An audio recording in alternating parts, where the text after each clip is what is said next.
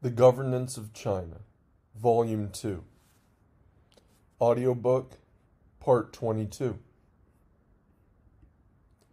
Strengthen the Armed Forces Through Reform. November 24th, 2015. Main points of the speech at a meeting of the Central Military Commission on Reforming the Armed Forces. Driving deeper reform in national defense and the military is a call of the times to realize the Chinese dream, as well as a strong military dream, a sure path to a strong military, and a crucial step for the future of our armed forces. We need to carry out the party's goal of building a strong military under the prevailing conditions, call on the armed forces and related sectors to carry out the strategy of strengthening the armed forces through reform with full confidence, united in will, thought, and action, and keep resolutely to the path of strengthening the armed forces with Chinese features. The history of the People's Army is one of reform and innovation.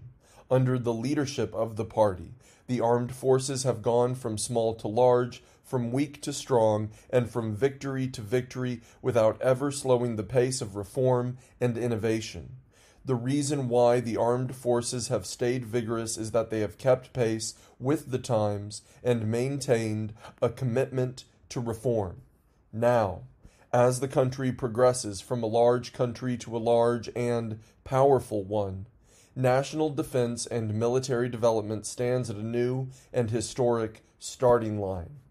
We must take into account the broader international picture, size up our own conditions, and properly deal with the profound and complicated changes in the world. We must uphold and develop socialism with Chinese characteristics, advance the four-pronged strategy, implement the goal of building strong armed forces and the military strategies and policies, and fulfill our military missions and tasks. All these require us to have greater wisdom and courage for deeper reform in defense and the military. All officials and people pay close attention to defense and military reform and give it their active support, while Army officers and soldiers firmly support such reform with warm expectation. In general, both subjective and objective conditions are favorable for deeper defense and military reform. It is a rare opportunity. We need to understand the general requirements for reform. The guiding principles for reform include the essence of the party's 18th National Congress and the 3rd, 4th, and 5th plenary sessions of the 18th CPC Central Committee, Marxism-Leninism, Mao Zedong thought, Deng Xiaoping theory, the theory of the three represents, and the scientific outlook on development. Following the requirements of the four-pronged strategy, with building a strong military in the new era as the party's goal, we will carry out our military strategies, work to break down institutional, structural, and policy barriers, modernize the organization of the armed forces, and further unleash the combat capacity and vigor of the armed forces. By doing so, we will build strong national defense and armed forces that are commensurate with China's international status and in compliance with national security and development interests, which will provide a strong guarantee for realizing the two centenary goals and the Chinese dream. To understand the above guiding principles, we should follow the party's goal of building a strong military and review, guide, and promote defense and military reform with this goal. To realize this goal, the CMC has, since the 18th CPC National Congress, made overall plans for building revolutionary, modern, and standardized armed forces, coordinated the building and use of military forces, planned for economic development and improvement in national defense, created military strategies and policies in the new era, put forward a series of major policies and principles, and made a series of major decisions and plans. Through reform, we will carry out these strategic plans and designs well, so as to provide a powerful driving force and an institutional guarantee for realizing our goal of building a strong military. To meet the political requirements of building the military in the current era, we will integrate the leadership of the armed forces with efficient command. To this end, a new structure will be established in which the CMC takes charge of the overall administration of the People's Liberation Army, PLA, the Chinese People's Armed Police, the militia, and reserve forces, where military theater commands focus on combats, and where different military services pursue their own development. We need to maintain the correct political direction, outline a series of institutional designs and arrangements to consolidate and improve the basic principle under which the party has absolute leadership of the armed forces and the systems that support it, and strengthen the CMC's centralized and unified leadership to ensure that the CPC Central Committee exercises overall leadership over the military and the CMC exercises combat command. We will design measures to integrate the administrative system and the Joint Battle Command System and establish a three-tier CMC Theater Command Troops Command System and a CMC Services Troops Administration System. Major measures include modify the system of the CMC headquarters and establish multiple departments, set up a general command center for the Army, and improve the administrative system of all branches and services of the armed forces. Regroup current regional military commands into theater commands and establish a joint battle command organization under each military theater command. And improve the CMC's Joint Combat Command organization. To run the military by law and enforce strict discipline, we need to focus on regulating power within the military, which demands a strict system to confine and supervise the use of power. Decision-making, enforcement, and supervisory powers should be separated and assigned in the principle of mutual checks and coordination. It is paramount to address the issue that discipline enforcement and inspection, auditing, and judicial supervision processes of the military are not sufficiently independent and authoritative, so as to eradicate the breeding grounds of corruption by means of stricter rules and systems. A new discipline inspection commission will be established within the CMC, and disciplinary inspectors will be sent to CMC departments and theater commands in order to carry out the dual leadership system of the Discipline Inspection Commission. The CMC will reorganize the audit office, and the system of resident audit will be fully carried out. A new Political and Legal Affairs Commission will be set up under the CMC, the military judicial system will be adjusted, and military courts and procuratorates will be set up based on geographical areas to ensure independent and fair exertion of judicial power.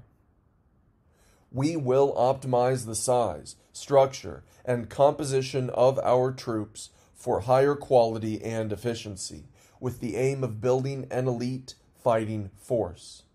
Following the principle of streamlining the military and enhancing efficiency, we will cut troop numbers by 300,000 and downsize administrative and non-combat personnel in the military to make the armed forces smaller but more efficient.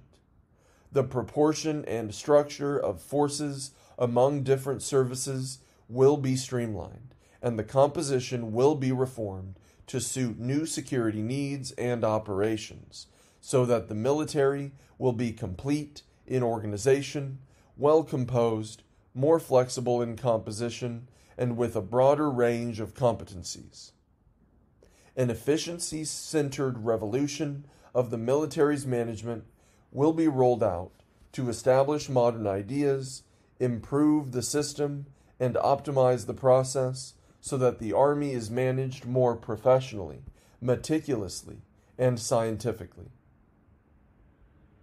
We need to occupy the strategic commanding heights in future military rivalries, give full play to innovation-driven development, and promote new ideas to drive the Army's fighting capability.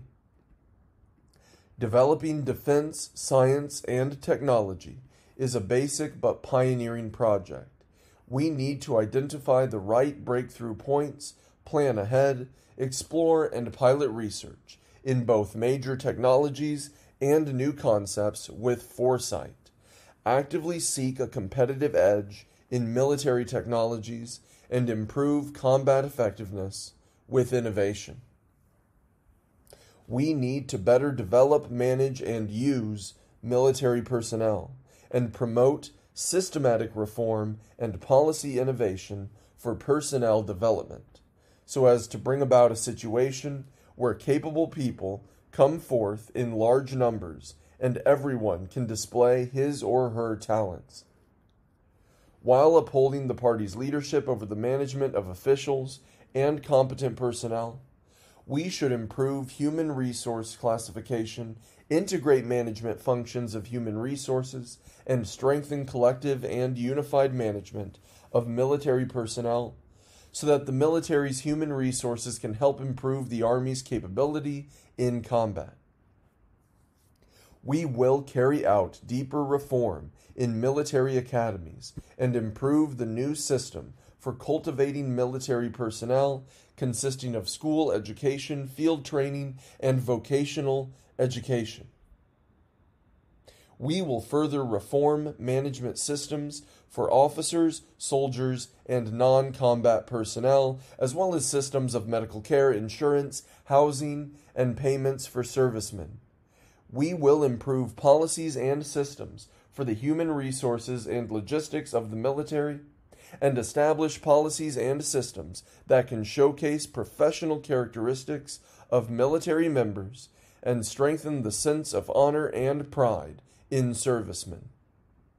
By doing so, we can better enhance morale and stabilize the forces.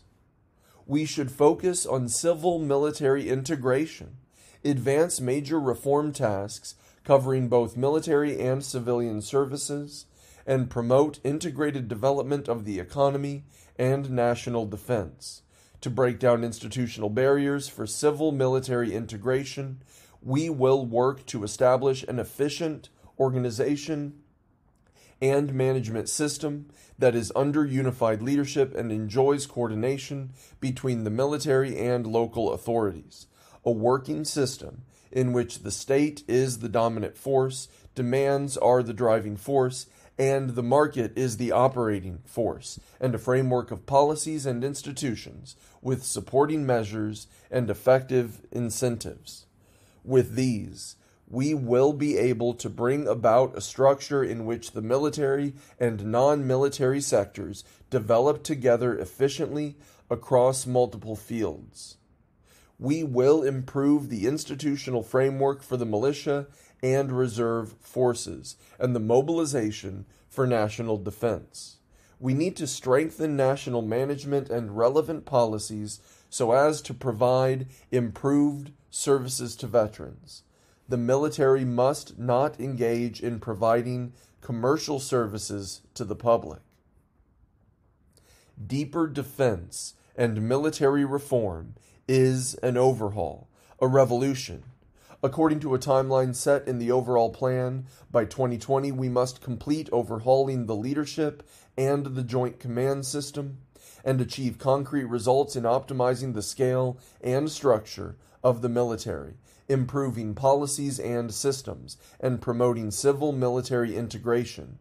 By that point, we should have in place modern military forces which are able to win the information war, effectively fulfill missions, and tasks, and further improve the military system with Chinese features.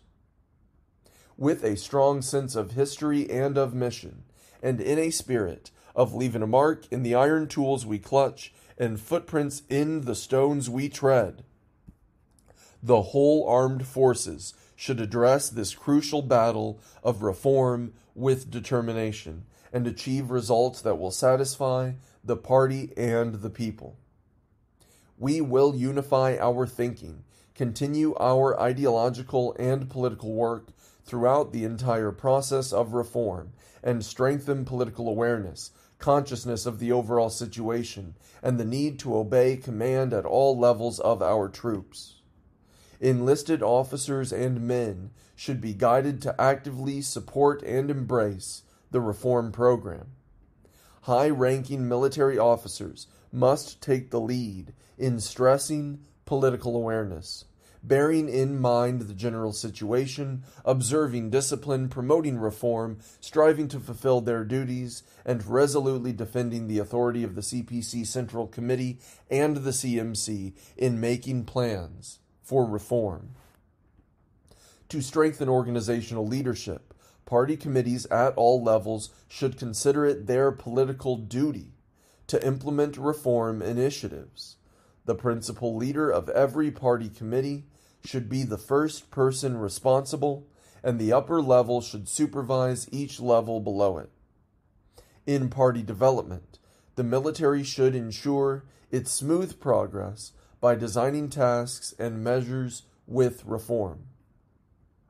To this end, we need to ensure corresponding security work, connect legislation with reform, and accelerate enactment, revision, abolition, and interpretation of rules and regulations, so that reform will progress along the path of rule of law and different levels operate in an orderly way in the new framework. For officers, we must make reasonable plans to decide their promotion, transfer, or removal, and pay attention to and address their practical problems. Veteran officers are valuable assets to the party and the armed forces.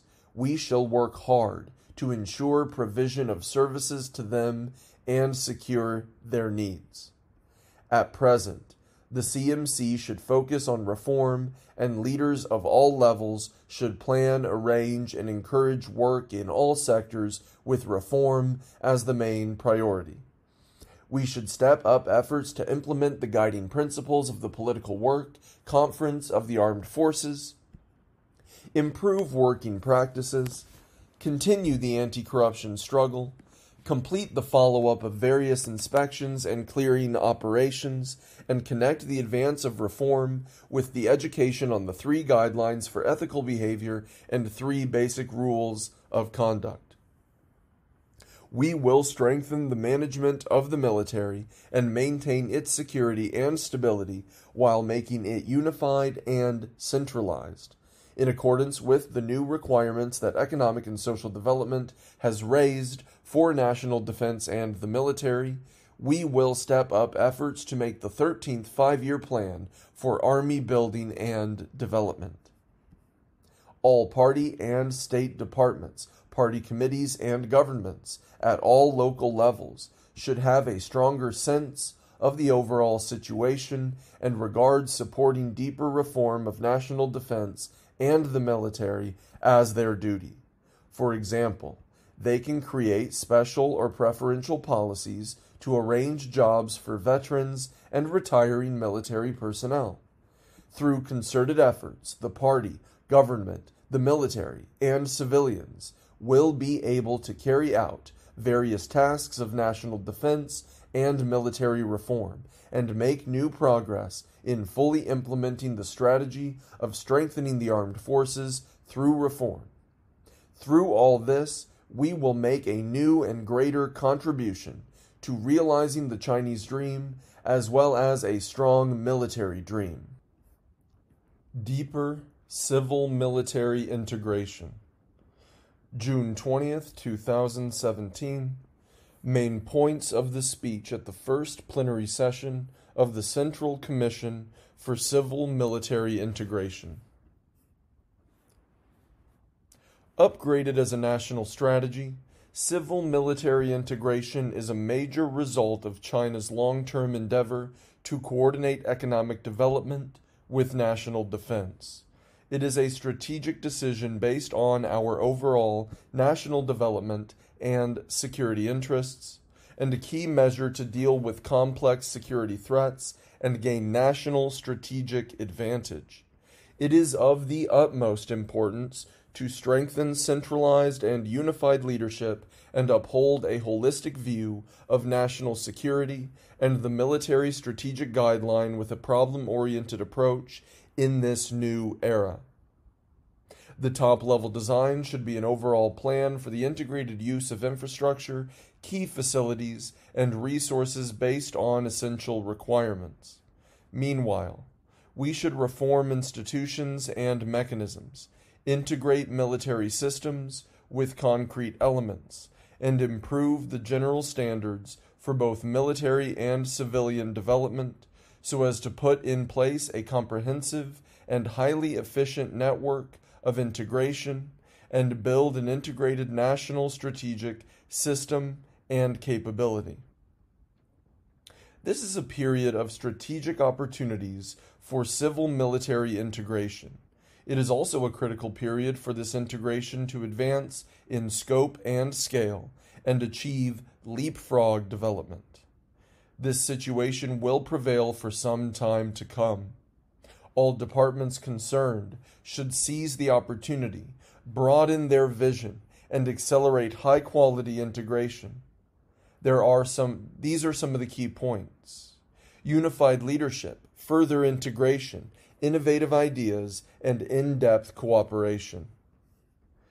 Deeper civil-military integration must be based on our national and military conditions. We should blaze a trail of integration with Chinese characteristics.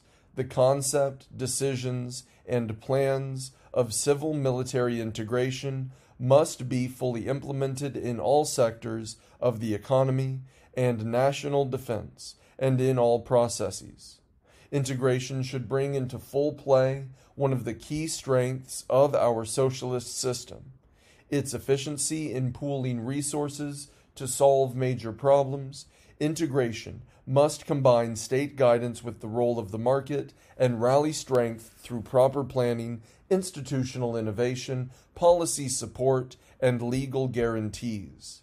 The integration of military and civilian development can support and drive both national defense and economic and social development, which will ultimately maximize the comprehensive benefit to both sides. The ultimate approach to deeper civil-military integration is reform and innovation. We should start with greater opening up and removal of self-imposed partitions to make breakthroughs in the reform of institutions and policies, and reshape the system of integration and overall planning in key areas. Civil-military integration must be combined with the strategy of innovation-driven development. The building of an innovation system for this integration has to be accelerated. Pilot innovation demonstration projects should be set up to expand the scale of civil-military integration and explore new approaches. To further civil-military integration, we must be legal-minded and promote our work within legal frameworks so that the relevant laws and regulations can regulate, guide, and safeguard the integration. Therefore, the enactment, revision, repeal, and interpretation of laws and regulations should be expedited accordingly. We should improve the institutional environment for the development of integration. Barriers should be dismantled. Obstacles must be overcome. Access thresholds must be reduced. Meanwhile, market access rules have to be improved. Our policies should encourage more competent enterprises, high-caliber talent, technology capital, and services to play a larger role in civil-military integration. To further civil-military integration, we must focus on priority areas, since development in these areas will play a leading role in driving overall development. There is tremendous potential for civil-military integration in such areas as infrastructure development, science, technology, and industry for national defense, weaponry and equipment procurement, personnel training, outsourcing of military logistical support, and national defense mobilization. It is important to facilitate the integrated use of available resources and optimize the allocation of incremental resources so that we will be able to benefit to the full from integration.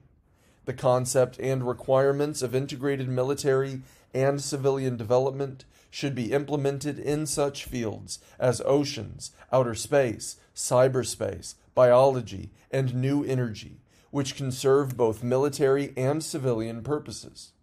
The planning, building, and utilization of infrastructure in these fields should be dual purpose too. Major problems should be dealt with promptly so that military and civilian resources in the emerging sectors can be more compatible, better coordinated, and mutually accessible. To further civil-military integration, we should put emphasis on implementation. Each and every one of us should have a strong sense of urgency and responsibility. Seize the hour, seize the day, as the old saying goes. On key tasks and projects, we should be clear about our respective duties and work hard to resolve problems with force and tenacity as a hammer drives a nail. The quality and benefit of integrated development should be under strict supervision and assessment. Relevant assessment systems, standards, and codes should be formulated. All provincial authorities and central departments should focus on the major decisions and plans of the CPC Central Committee in both thought and deed. With a stronger sense of mission and responsibility, we should have the courage to brave dangerous rapids, challenge vested interests, or move the cheese, so to speak, address thorny problems, cross over hurdles, and blaze new trails. We should strengthen overall planning in the fields of management, policies, major reforms, infrastructure construction, and pilot demonstration projects. Major problems crossing departments, sectors, and regions should be resolved with effective coordination. All provinces and equivalent administrative units should expedite the establishment of leading offices for civil-military integration and improve functions and work mechanisms in order to lay an organizational foundation for the implementation of this major policy of the CPC Central Committee.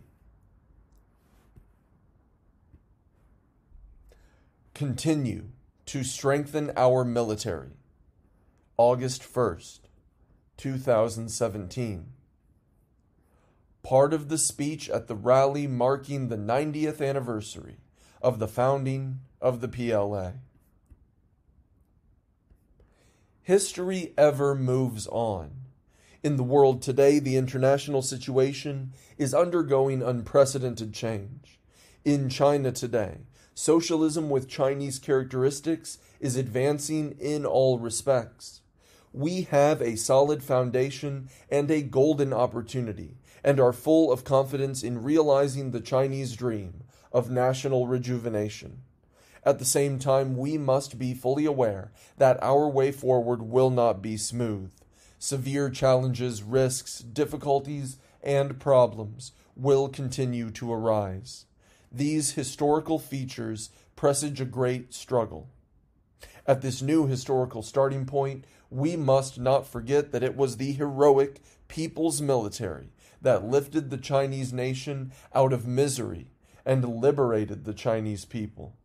We feel more strongly than ever that in order to achieve national rejuvenation and better lives for the people, we must speed up the building of the People's Military into a world-class force.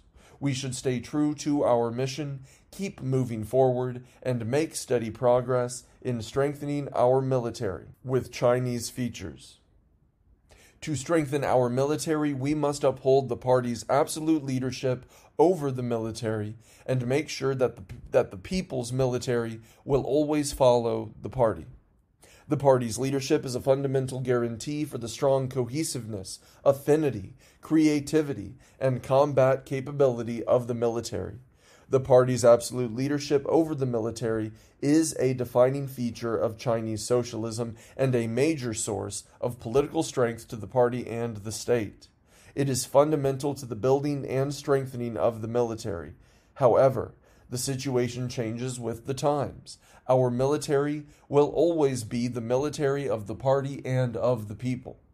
The military should enhance its political integrity, develop a better understanding of the general picture, follow the core leadership of the CPC Central Committee, and act consistently with Central Committee policy. It should safeguard the authority of the Central Committee, uphold the fundamental principle and institution of the party's absolute leadership over the military, and follow the command of the Central Committee and the Central Military Commission. On this matter of overall importance, we should remain especially clear-headed and unequivocal. There can be no wavering, no hesitation, and no ambiguity. To strengthen our military, we must stick to and develop the party's military theory and constantly open up new horizons for the military theory of Marxism and for military practice in contemporary China. The key to the continuous growth of the people's military is the guidance of advanced military theory. Since its 18th National Congress in 2012, our party has put forward a series of new visions, new ideas, new concepts, and new requirements on national defense and the military, as the party's thinking on the development of the military in the new era has taken shape. The military should fully implement the party's military theory, educate the troops in the party's thinking, and make steady progress. There is no end to practice, to seeking truth, and to theoretical innovation. Developing our military forces is a pioneering endeavor. We must always adapt to new situations, respond to new challenges, solve new problems, make breakthroughs in theory, and courageously explore new ways in practice to enrich and develop the party's approach to developing the military, so that the truth of Marxist military theory applied in practice will shine brighter in China. To strengthen our military, we must always focus on combat readiness and build an elite military that is ready and able to fight and prevail at all times and under all circumstances when the call comes. In safety, we cannot forget about danger. In peace, we cannot forget about turbulence. We have a wide range of measures and options to safeguard peace, maintain security, and deter war, but the military option will always be the ultimate guarantee. The military is forever a fighting force, its vitality being its combat capability. The military should be ready to respond to adversity and crisis and adopt a worst-case scenario mentality. All should focus their attention on training and preparation for war, so as to ensure that whenever they are needed by the party and the people, they can respond promptly and readily to any scenario, at any time, and under any circumstances, and always emerge victorious. The military should implement the party's military strategy in the new era. All men and women in uniform should study military affairs, wars, and strategy in order to understand the laws of modern war and the laws of command and control, and thus enhance combat readiness. We must enhance combat readiness through rigorous training in real combat scenarios. The military must enhance its ability to fulfill diverse military tasks. The Chinese people cherish peace. We will not engage in aggression or expansion, but we are confident that we will defeat any aggressor.